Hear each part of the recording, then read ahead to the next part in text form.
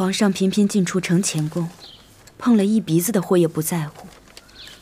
六宫嫔妃们暗地里对承乾宫抱怨的抱怨，诅咒的诅咒，但当着皇上的面，他们都一声不吭，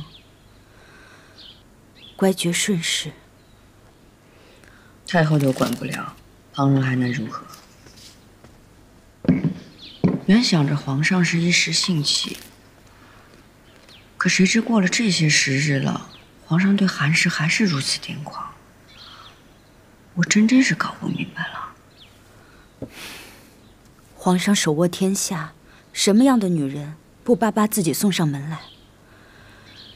如今遇到一个野性难驯的，不免被勾起了征服之心，不到手誓不罢休。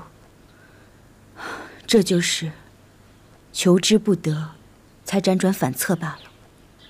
我看皇上对韩氏不顾一切，怕是什么过头的事儿他都做得出来的。是啊，皇上如今是盛世天子，做什么都没有顾忌了。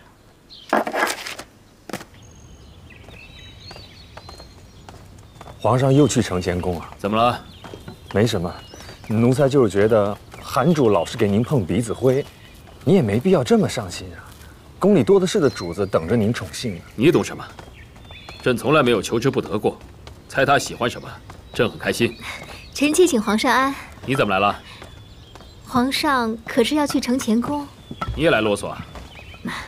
皇上，臣妾是担心韩氏，特意前来的。哦。韩氏刚入宫中，未免不习惯，所以才心情烦闷，举止失措。臣妾想着，若是在饮食上有韩部的厨子，给他做些家乡的食物，或者让他的族人就近照顾侍奉，也可解闷儿啊。令主这些主意真是不错。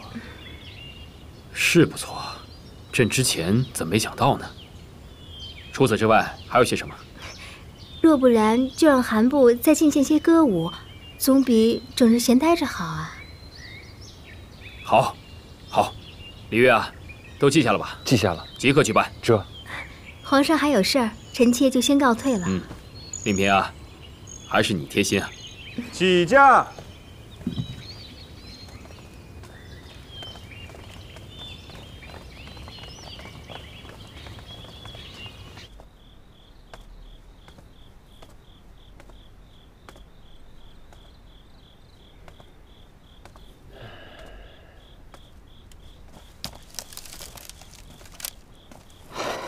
怎么，皇上又没翻牌子？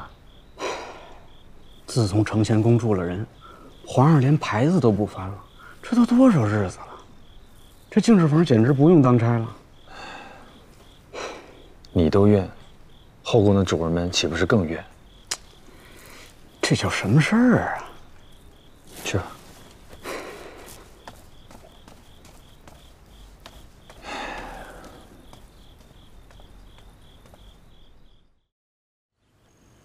自你入宫，边地平静，民生安定。我韩部恩遇远胜诸部，你保重自身，安心于宫中侍奉，莫以阿爹与族人为念，切记，切记。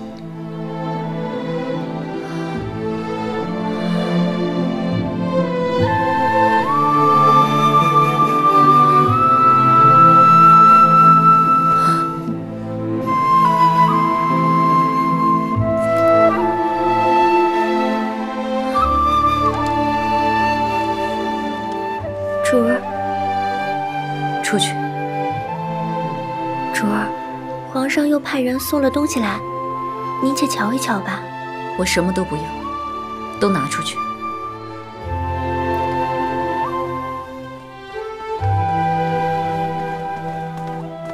公主。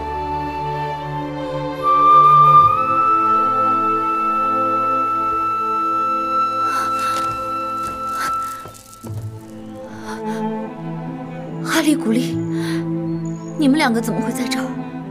大清皇上派人接我们进宫来伺候公主，说公主一人在这宫中孤单，生活不习惯。公主，我们终于见到您了。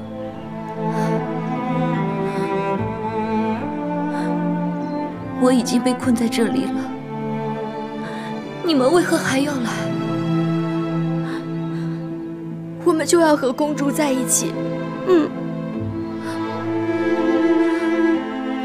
主儿，皇上把韩部的厨子也请来了，每日在这承乾宫为您做家乡饭菜，解您的思乡之愁。您瞧，皇上对您多好呀！公主，我听说您在这连吃都吃不惯，这怎么行呢？这些都是咱们家乡的饭菜，您尝一尝吧。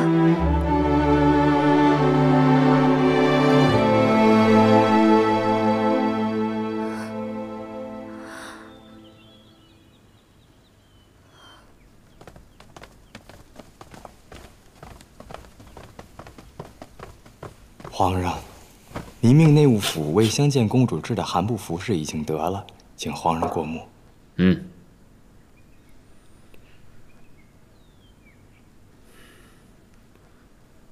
太简素了，告诉他们描金刺绣，还有缂丝珠串都要更精致些。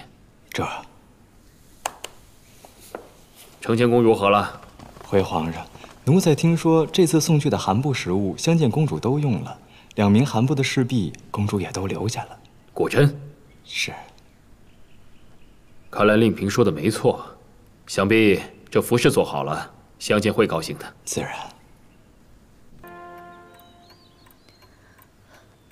神灵啊，求你保佑，保佑韩琦死后得以安宁，保佑我韩部族人康健平安，保佑我早日离开这里。香见啊，你穿了那么久的素白衣饰，还是换上朕为你准备的韩部衣裙吧。朕知道你放心不下韩部，你不是在你阿爹的信里面看到了吗？自从你入宫之后，边地安乐，韩部兴旺，朕会待你的族人更好的。朕已经派人寻回韩琦的尸身了，已经带回韩部厚葬了。朕说的是真的。朕呢，希望韩琦厚葬之后能够安息，你在宫里面能够安心。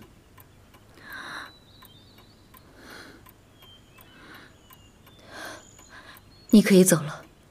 香见，朕已经投你所好了，只愿你高兴。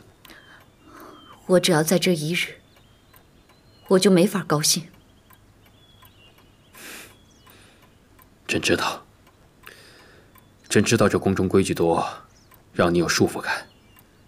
没关系，朕再为你造一间殿宇，让你居住，可好？